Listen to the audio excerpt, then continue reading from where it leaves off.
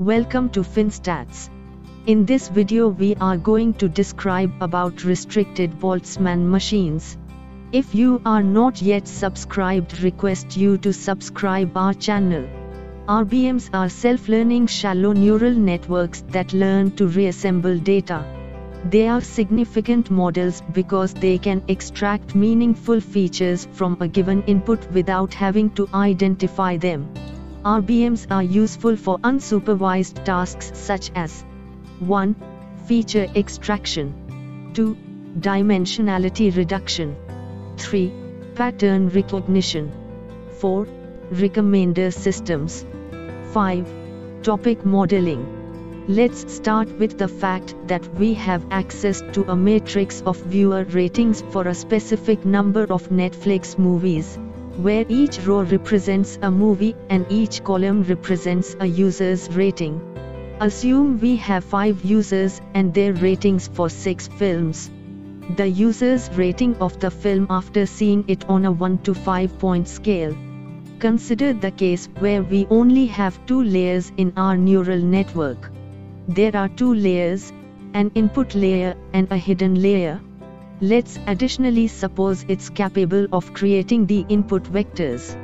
For example, when you feed some units into the hidden layer, the hidden layer's values are fed back into the network, and a vector that is nearly identical to the input vector is rebuilt as output. If you provide the second user ratings that aren't too dissimilar from the first, the hidden units will turn on, and the network output will be identical to the first reconstructed vector.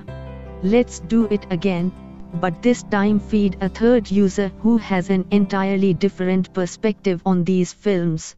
When we feed the respective rating values into the network, this particular user was not a fan of the first movie, therefore a separate hidden unit is turned on and a different vector is produced, which could be the same as the preferences of some other users. This procedure is done for each user.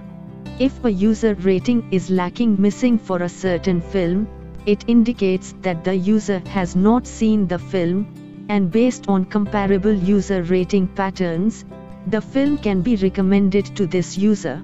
Such a model is known as restricted Boltzmann machine. Advantages: 1.